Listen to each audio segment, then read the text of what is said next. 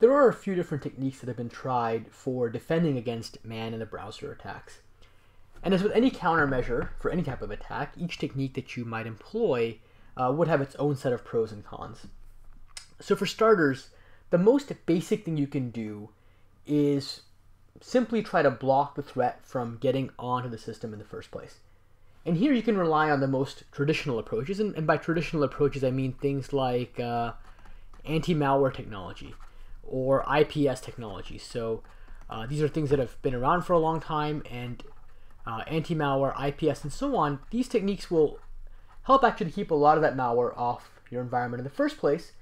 You can also do things like, for example, ensuring that the machine is patched appropriately against all the latest vulnerabilities and exploits and that type of thing.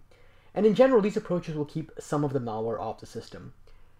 Now, of course, even if you employ all of these approaches and have all these capabilities in place, the reality is that many times threats still get through.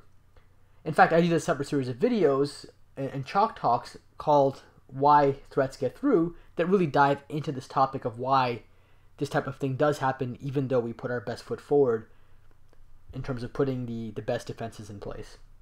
Now, some anti-malware vendors and even some special purpose security vendors have tried to detect man-in-the-browser attacks through other more sophisticated means. For example, some of them look at things like behavioral attributes. They do what's called behavioral analysis. And the idea behind behavioral analysis is to look for attributes that might be indicative of an attack taking place at a low level and in a more general level. Now, the challenge with these approaches is that there can be many legitimate instances where similar behaviors occur even though the application is not trying to do something malicious. So for example, if you saw the previous video, I mentioned that looking for API hooks will certainly allow you to identify potential man-in-the-browser behavior, but it'll also identify a lot of legitimate behavior as well. Now, there are ways to improve behavioral analysis techniques, but in general, I think there's always a risk of a false positive occurring when you do behavioral analysis. And by false positive, I mean a situation in which a legitimate application is deemed malicious because it performs an action that, at least at a low level, ostensibly resembles the kind of action performed by a malicious application. Now, in general, the challenge with any type of behavioral analytics technique is that understanding an application's behavior is not the same thing as understanding the intent associated with that behavior. Understanding intent is a lot harder to do, at least algorithmically or in some type of more generic fashion. So let me actually switch gears here a bit in terms of countermeasures and talk a bit about what financial institutions and other organizations can do to help really mitigate the risk of man-in-the-browser Trojans. So the first thing I want to point out is that mechanisms for trying to secure authentication processes, things like two-factor authentication that you might have heard about in other videos, or back-end transaction analytics, and so on, these techniques actually do not work that well in the context of preventing man-in-the-browser attacks. And the reason is that in a man-in-the-browser attack, the malware basically will first wait for a user to establish a connection. So for example, if you have a computer and there's a web browser on that computer and the user is using their web browser to connect to the internet, what's going to happen is that, let's say you have a user and they use their browser and the browser is connecting to the bank's website, and we'll put the bank out here. The man-in-the-browser Trojan is going to first wait for that session to be established. It's going to wait for the user to transmit their username and password and two-factor token value and so on, and establish a secure, authenticated connection with their bank. And then the malware is going to piggyback on top of that connection and modify things like transaction details and that sort of thing. So really, the malware is piggybacking on top of a legitimate session. So you have a legitimate session in which fraudulent behavior is taking place. Okay, and again, I did a series of Chalk Talks on two-factor authentication. In particular, there's one talk on two-factor authentication and session writing Trojans that I would encourage you to watch. But the upshot is that even though the transactions themselves are fraudulent, the user is legitimately logged in over a legitimate authenticated channel. So instead, what banks and organizations have done is employed other mechanisms for trying to detect these types of man-in-the-browser Trojans. So first of all, one mechanism that a lot of banks have employed, and this is maybe a bank side mechanism, is to use what's known as out of band, and I'm going to label it as OOB, out of band transaction confirmation.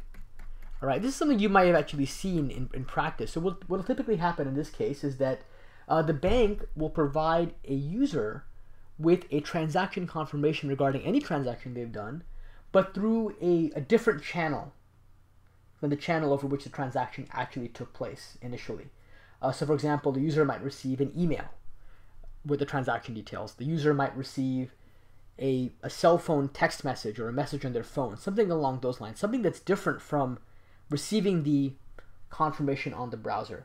So maybe I can make that more concrete. Imagine you have, again, this user here, and let's say the user has been infected with a man-in-the-browser Trojan, and let's say that the user has initiated a transaction. Let's say Alice wants to transact $10 to Bob. Okay, so Alice wants to give $10 to Bob, and let's say the man-in-the-browser Trojan has modified that $10 and made it $100, and has modified Bob to some malicious party Mallory. All right, the user might think they're transacting with Bob, but instead they really are transacting with Mallory because that's what the man-in-the-browser Trojan has done. When the bank receives this fraudulent transaction, it'll, let's say, do whatever needs to be done on its side, and then maybe it'll send an email now back to, or even an email or maybe a text message will go back to Alice. But the text message is going to contain what the bank saw, and the bank has seen a different transaction than what the user thought. So the bank's seen the transaction of $100 going to Mallory. And so what's going to happen now is Alice will see the bank's confirmation, and they'll see, hey, the bank's confirmation says $100 to Mallory, even though I said $10 to Bob. Clearly something has gone wrong here. All right. Now, it's worth stressing that this particular technique doesn't stop the attack. It doesn't prevent it. But the hope is that as long as the malware has not compromised the out-of-band channel, as long as the malware is not modifying the email confirmation or has not modified what's going on the cell phone, which seems a lot less likely to modify or really compromise everything that the user has access to, at least in this case, Alice, the user, can detect that a fraudulent transaction has taken place because Alice knows that she wanted to transact with Bob, and now she's received a confirmation about a transaction with Mallory. All right? So in this particular case, at least Alice has the ability to now report that behavior to the bank, and if that reporting is done in enough time, the bank can potentially reverse the transaction or block it or do something along those lines. Of course, the challenge now is that the onus of reporting this malicious behavior is now on Alice because she's the only one who realizes there's a discrepancy between what she wanted to do and what seems to have happened ultimately. All right? I also do want to point out that it's entirely possible that the malware has compromised the channel over which the transaction confirmation takes place as well. And we've actually seen this happen before, where the attacker has not only developed malware that does a man-in-the-browser attack to compromise the victim's computer, but the attacker has also developed malware that runs on the victim's mobile phone and modifies any transaction confirmation details that are received on that phone. It's obviously harder for an attacker now to compromise two different devices in two different ways, but it's still within the realm of possibility. The risk is reduced, but it's not entirely eliminated. So another approach that banks have taken in this case is, and this is maybe a bit more of a generic approach, is to modify the way their web page looks. So in this particular case, this is actually, to understand this, you have to understand that at a low level, what's going to happen when you have a man-in-the-browser Trojan, at a low level, that Trojan has to understand how the bank's web page is structured. It has to understand what actually takes place when there's a transaction between the user and the bank. At a low level, it has to understand, for example, imagine that there's this browser. Underneath the hood, there's an encoding, right? So the encoding of the value $10, the encoding of the name Bob, and so on, these values are placed somewhere in the encoding of the transaction. A man-in-the-browser malware has to know where these values are placed exactly and modify those exact values in order for their attack to succeed. If the man-in-the-browser malware doesn't know where these values are located precisely, it won't be able to modify those values. And along the same lines, if, let's say, a bank changes the way that its web page is laid out, then the man-in-the-middle Trojan may not be able to modify the transaction confirmation details. It may not be able to modify, for example, things like the bank balance appearing on the user's bank webpage because they may not know exactly where that bank balance is located. So ultimately, the man in the browser Trojan has to understand not just how to compromise the system, but it has to understand exactly where on a bank's webpage, exactly where during the course of the transaction certain values are placed, and it's got to be able to do that at a low level so it can mount the attack.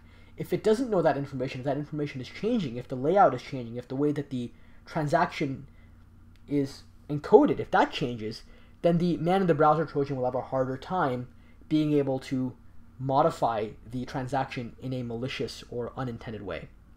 Now, I also do want to point out that one issue that a lot of banks have is that they don't want to modify their web pages too much in general, because if they modify their web page a lot, then their users may get confused. Their users may not be able to understand how to make a transaction. So every time a bank modifies its page, it now creates a new usability issue. So it's kind of solved one problem of addressing a man in the browser attack, but now they've introduced a new problem potentially of usability, because if I go to my bank's website and I see a different page every time where everything is located in a different place, I may also get confused.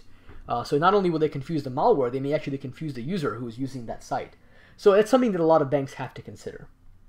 So in any event, these are the main countermeasures for dealing with man in the browser attacks.